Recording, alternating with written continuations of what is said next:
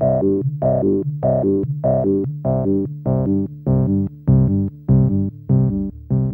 name is Michael Bachman. I'm the chief engineer for Artisan electronic instruments, and I've been working kind of behind the scenes for the last 3 years to bring forth the Ottava basic synthesizer here. It is an analog front-end sound source, so you've got analog oscillators, a dual, 4-pole cascade filter, and VCA, and then digital control over that, so you've got patch storage as well. So you can do instantaneous patch recall. It records all of your knobs up front. You have 4 envelope generators with delay and hold, and 4 LFOs that have rate modulation, and you can do MIDI clock sync as well. So you can set your systems up to be looping, MIDI clock sync, and everything you do is very fast and fluid, but it also will tell you what's going on over in the main OLED over here. One of the neat things about this guy is I wanted to make a performance synthesizer that was pretty compact. It sat on the desk easy. So this will store 60 patches, but you can assign any one of those 60 patches to these 10 knobs down below. So you can bring them up really fast. You just pop it into place, and you know, it should be. Hey, there we go. And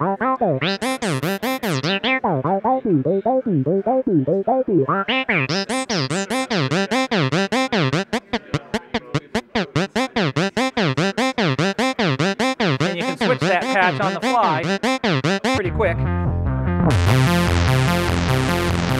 Ooh, yeah, there you go.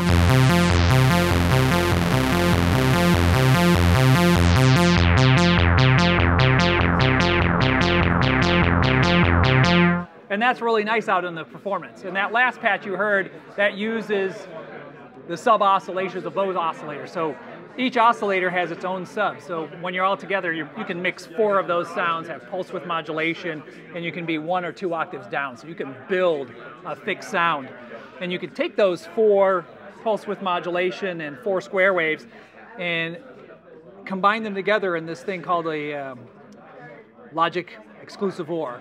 Some people, it's kind of like the ARP ring modulator on steroids, because it'll take 4 inputs, and that gives you about 21 variations of how those 4 inputs can be mashed together, and you can get some really thick sound.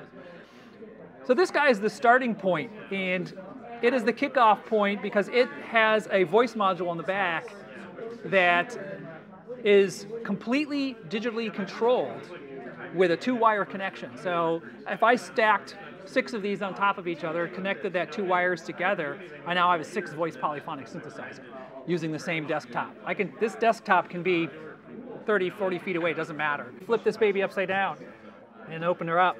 And so you got a voice card here, which is 6x9. You can see the soft clippers going in and out.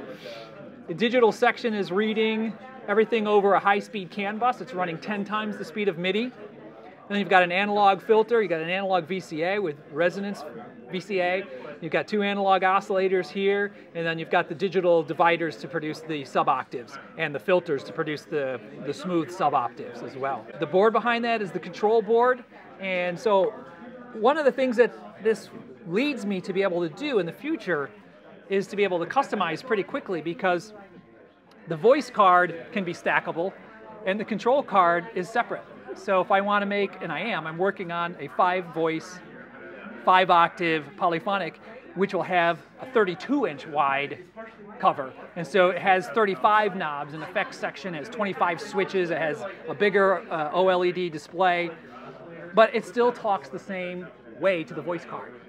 So it's very easy to mix and match, or in this guy here, you can see, the control card's completely separate in this skinny little, sliding top section. And it's because it only needs those couple of wires to talk. So the next thing I did is I took that idea of patchability and system patchability, and I'm moving it over into a Eurorack system. And so the idea here is that each module will record up to 250 of its own patches. All of the knobs, all of the inputs, the modulations, all of that is going to be recorded.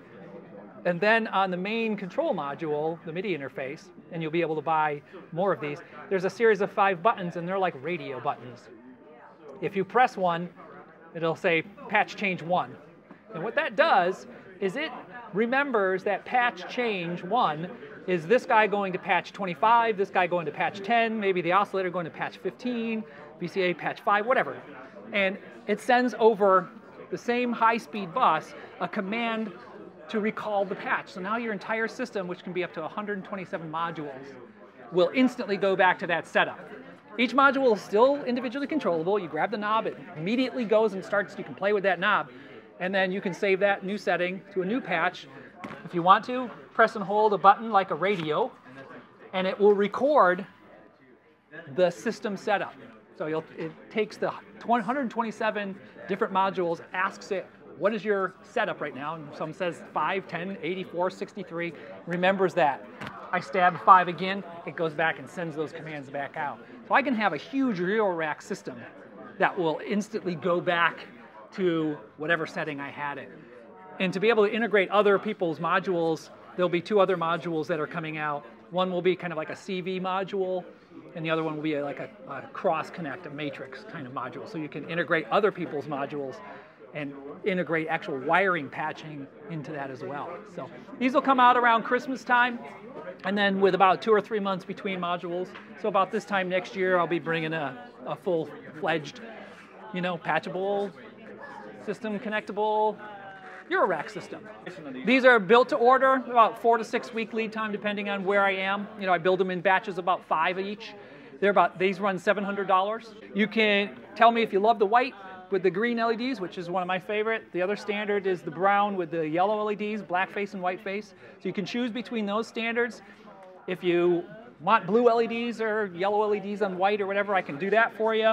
And you know, if the white guy, you want it painted a different color, I can do that for you. And I can, you know, this is our standard stain, but we can use any other kind of stains you want. So that's the quick and easy. If you really love this thing and you want something in a unique way, I'll be working towards doing something like this. This was a custom build, and so it has like a sliding top cover. So that was a custom design that goes from a desktop to a slide open, and it's using the same stuff, you know, and that's why this all works, because it's all modular like that. But it was a complete custom. It had red LEDs. It uses a totally different kind of LCD. It's a completely different packaging on there, but the engine's the same. And so we'll be, as we expand and we build some more features, different kind of voice cards, we'll have more options available to people. This is $700, and I don't care what color you want it to be in, what color LEDs, it's still going to be $700. It might affect the time a little bit, but price is not going to change. This one here, this one was $900 to have that special build. The case itself had to be custom designed and took about 3 times as long to put together as one of these guys, as you could tell just by the mechanics of it all.